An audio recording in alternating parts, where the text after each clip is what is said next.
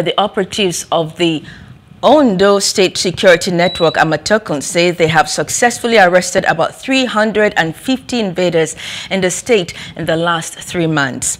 Commander of the Corps, Adetunji Adeleye, disclosed this after the command intercepted a trailer containing 63 persons. 25 motorcycles and rams were also intercepted in Akure North local government area of the state. Adeleye said the operatives intercepted 63 men being transported in a trailer loaded with motorcycles and about 30 rams from Jigawa State to Ondo State.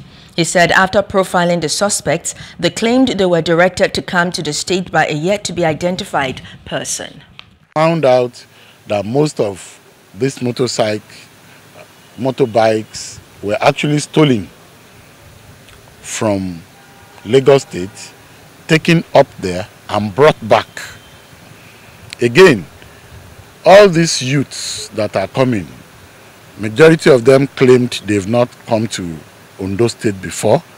They were just put in the truck, and some of them claimed they were on their way to Lagos, but they have not been to Lagos before. How they now came about this, out of these 25, 10 of them have valid papers. 15 of them have fake or no papers. Hello, hope you enjoyed the news. Please do subscribe to our YouTube channel and don't forget to hit the notification button so you get notified about fresh news updates.